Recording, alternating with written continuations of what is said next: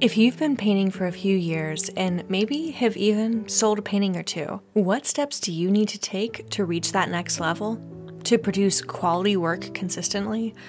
To make sure that that work sells? Or even to make work that you're proud of? Well, that's exactly what I'm going to talk about in today's video. So if that sounds like you and you're serious about reaching your goals, I want you to keep watching because this is for you.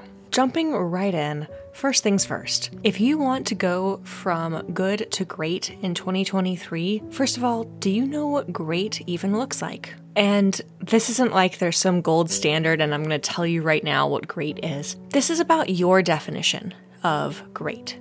So do you have an example of a painting that really checks that box for you? How about if you break that down into multiple boxes with very concrete terms? So do you know what great looks like in terms of the painting technique used, the composition that's employed, what subject is being depicted, how is that subject being lit?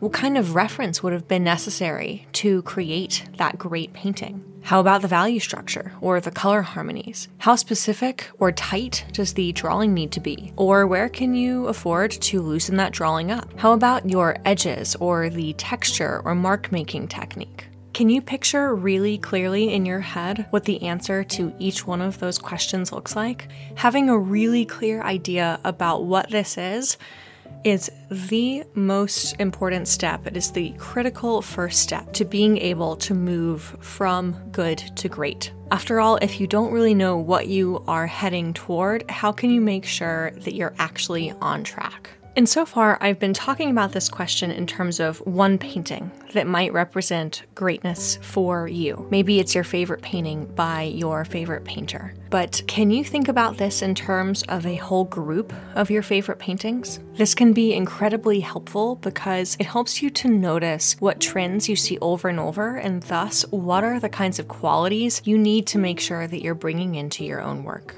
Now, once you have an idea of what great looks like, the next question is, are you able to accomplish each of those checkboxes that I was talking about before? Are you able to create that kind of composition that you're seeing over and over in your favorite paintings? Do you understand how you can recreate that lighting or that value structure? Are you able to make those kinds of specific marks that you love in your favorite paintings? Do you have that control over the paint and command over your tools? If you are able to do all of these things, great. That means there's very little standing between you and being able to achieve your image of greatness. However, if you aren't able to accomplish these things, the next question is whether or not you have a plan that you know will get you there. Or do you have the help of a mentor whom you trust? A mentor can be really helpful at this particular phase of the journey because you have explored enough on your own that you could probably hit the ground running, but you haven't really had enough time to spin your wheels. So if you're able to connect with a mentor at this stage, oftentimes that is the quickest way to make sure that you reach your goals. And if you want to go from good to great in 2023, this is the time to go ahead and make sure you have a mentor in place. If that's something you're interested in and you are serious about reaching your goals in this coming year, make sure to check out the link that I've included in the description to find out more about my mentorship and to see if you and I are a fit to work together. All right, the next stage from here, once you have a game plan, is to actually work on building up those skills that you identified that your game plan is here to help you build up toward. And while you are progressing through this stage of the journey, the main question is, are you working consistently? Is this truly a practice, or are you often finding yourself waiting around for inspiration? If that sounds like you, knowing exactly what your goal looks like and getting help to understand what your reference needs to look like, both of those things can go a really long way if you are feeling blocked or like you are just waiting around for that inspiration that isn't coming. And this is where a mentorship can be extremely helpful. So if you find yourself at this stage where you have the sense of what you think you should be doing, but you just are struggling to maintain the consistency, that is probably a sign that you need some form of outside support. And then the final piece that I think just can't be repeated enough is knowing exactly what the complete journey is supposed to look like to take you from exactly where you are today all the way to that level of greatness, specifically with regard to making sure that that plan helps you to build up all of those skills, all of those components that I was talking about before. So your ability to accurately draw, to control your values, to compose the right image, and so on and so forth. If you'd like to find out more about how I go about creating this kind of roadmap, I just held a free masterclass earlier this month that is all about how to plan to reach your goals in 2023. To watch the replay, simply follow the link in the description to sign up.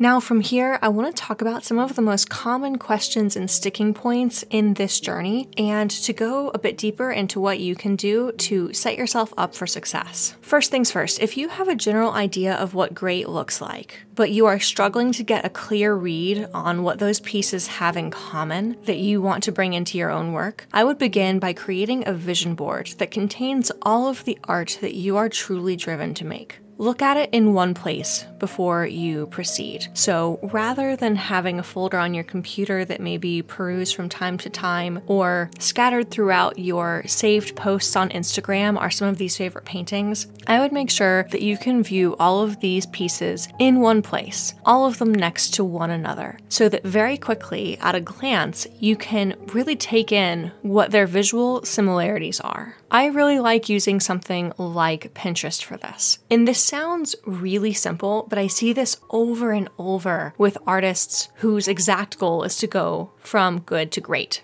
They have a general idea of what direction they are headed, and they don't think that making this vision board is really going to change the equation that much. But as soon as they're able to see all of their favorite pieces in one place, suddenly so many things click and they get that much more clarity about exactly what has to start happening in their own work. And that's really that first step to actually allowing those things to happen for you. Next, I want to talk about what to do if you have a big vision board of all your favorite paintings, but it seems to go in all sorts of directions and you feel like you are falling victim to shiny object syndrome. If this sounds like you, I would ask yourself if there is any work on that vision board that you really love, but you don't feel like you personally have to create in order to enjoy it. Take those pieces and filter them out until you only have a vision board of the work you cannot live without making.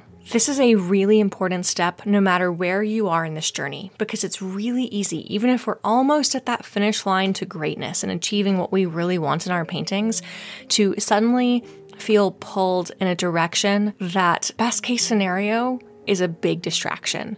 Worst case could really derail all the progress that we have put in and wind up starting us over at square one. So no matter where you are in the process, if you keep getting plagued with this fear that maybe you should be making this other kind of painting, the best thing you can do is to pause, take a breath, revisit your vision board, ask if there is some update that the vision board needs, make sure it still reflects the work you are most driven to create, and then you should be able to proceed forward with the confidence that you truly are headed in the direction that honors where you honestly want to go. From here, if you have a clear idea of where you're headed, but you aren't painting consistently, I've found that the most common culprit is that your reference simply isn't setting you up to paint like your goal. So if you want to paint portraits that convey emotion and tell stories, but you have a model just sit for you in front of a blank background with a blank expression on their face, it is no wonder why you aren't feeling inspired. The same thing goes if you want to paint with vivid color and light, but the lighting in your reference always feels drab. If this sounds like you, I would go back to that vision board and get really clear on exactly what you imagine the reference looked like for your favorite paintings. Get really clear on this. Try and picture that favorite painting as something like a photograph or a setup in an artist's studio. Take away the fancy brushwork and larger-than-life color and imagine what it would look like to have that model standing right in front of you. If you're doing this well, you should have two main takeaways here. The first is that oftentimes the reference really does look remarkably like the painting. The artist has to invent very little to go from a really good reference to a really great painting. But the second takeaway is that suddenly you realize how much care went in to curating exactly the right reference for the job. How this probably wasn't just any old model in any old outfit with any old lighting. Instead, this was probably this really carefully choreographed dance of having the right wardrobe to complement the model's skin tone, to complement the lighting, to create a compelling composition. From here, you can ask yourself, what would I need to get that kind of material to work from? Then make that your first priority. Once you have created the beginnings of a reference library that you know you can pull from to set yourself up for success, the inspiration should feel like it's suddenly been turned back on, and that consistency won't be a concern anymore. For me, a big part of this was biting the bullet and prioritizing taking my own reference. Earlier in my art career, I would obsess and waste hours upon days trying to figure out where my favorite artists got their reference material from, or trying to figure out how they could just magically visualize the scenes they had floating around in their imagination so that they could get it onto canvas. But now I realize that the best paintings come from artists taking the time to intentionally create the reference that they want. And that is what I did for the painting you are watching me create here. And trust me, I know that setting up a photo shoot or asking a model to sit for you to get that reference can be intimidating.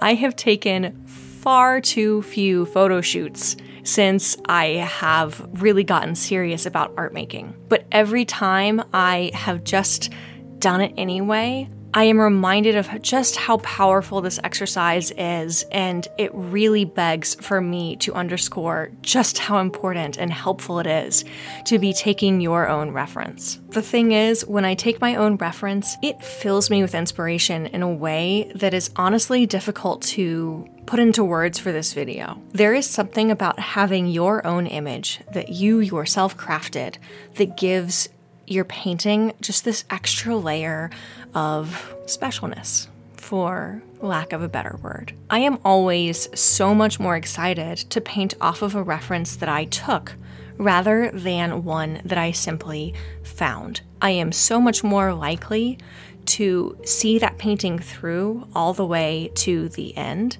rather than giving up midway through because I simply get bored of it. And I love knowing that because I took the time to create something new as my reference to work from, that this is going to be the first time that anyone has seen an image like the one that I'm sharing. So if this is the push that you needed to get out, get clear on your reference, and start getting the images you need to set yourself up for success, I can't wait to see what you do in 2023. And if you know that you want help to make certain that you level up and achieve that greatness this coming year, I have limited slots available to talk with artists to see if we are a fit to work together. Simply check out the link in the description to find out more about my mentorship.